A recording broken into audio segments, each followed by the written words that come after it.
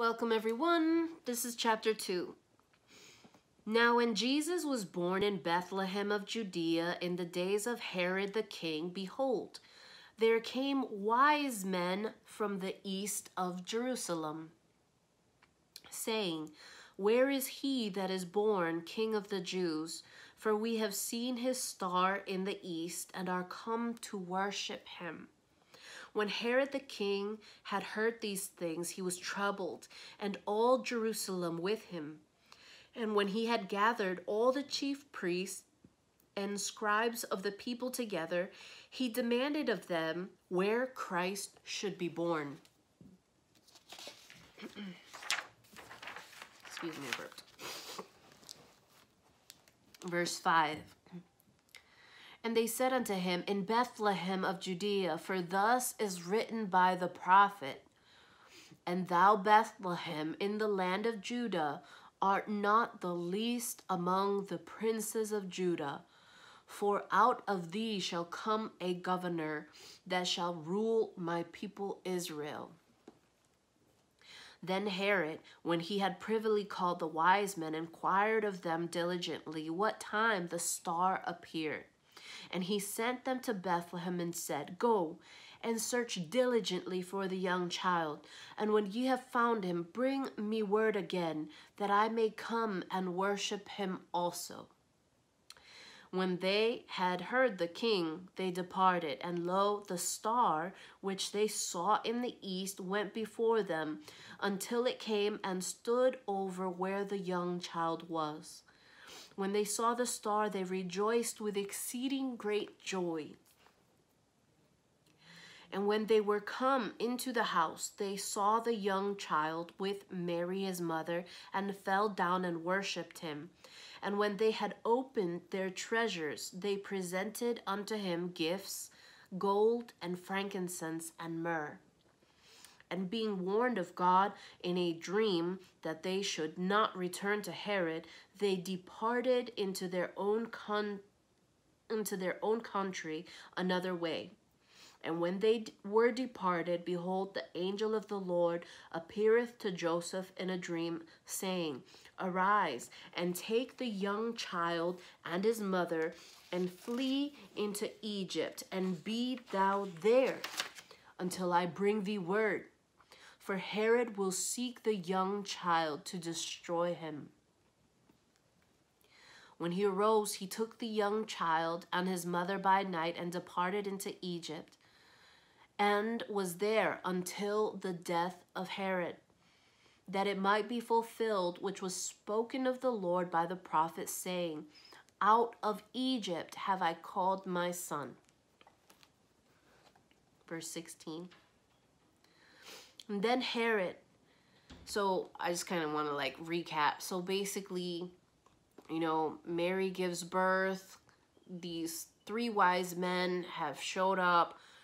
They're following a star. They end up in front of this king.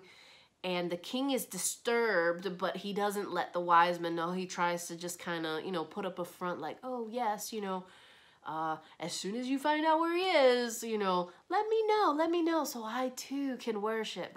But he had no desire to worship.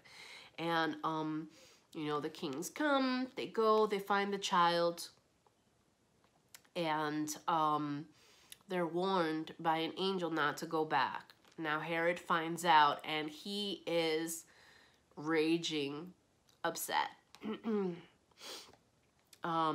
So Mary and Joseph are warned, and they come out of Egypt. So this is, I can imagine how in Old Testament they're looking at these scriptures and they're like, well, where is the Messiah supposed to come? Is he going to come from Bethlehem? Is he going to come from Egypt? And it's all because God knew beforehand that, yeah, he was going to be born in Bethlehem, but at some point I'm going to send him to Egypt, and then out of Egypt he's going to get called out again, and this happens so much in life. Like, we don't know the whole story, there's so many details that can happen at any moment, and it's just life. Okay, so back to the story. So verse 16.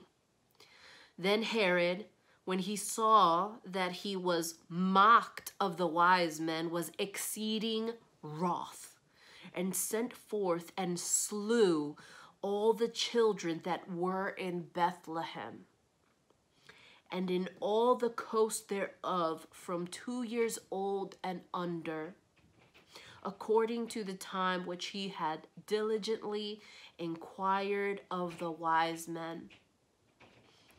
Then was fulfilled that which was spoken by Jeremy the prophet, saying, in Ramah was there a voice heard, lamentation and weeping and great mourning, Rachel weeping for her children, and would not be comforted because they are not. Like, I read this the other day, and I want to cry, because I understand, you know, like when your children are taken away, and that aching cry, like, what persecution, what king has such a wrath, you know, that, and all of this is like ego and territory.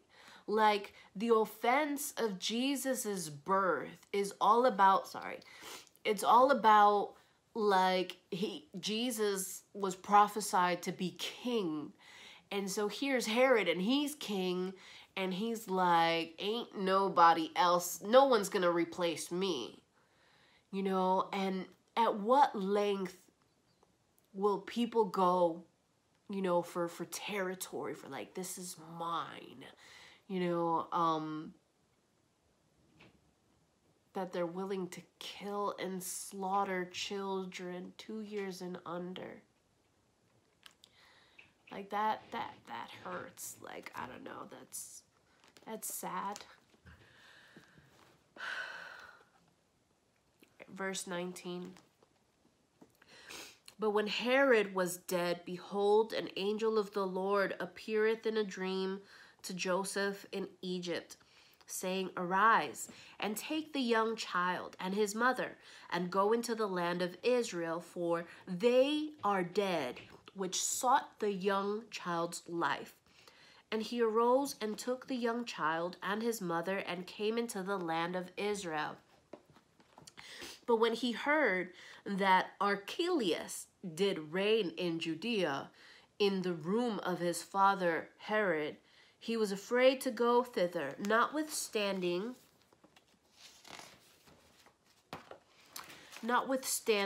warned of God in a dream, he turned aside into the parts of Galilee.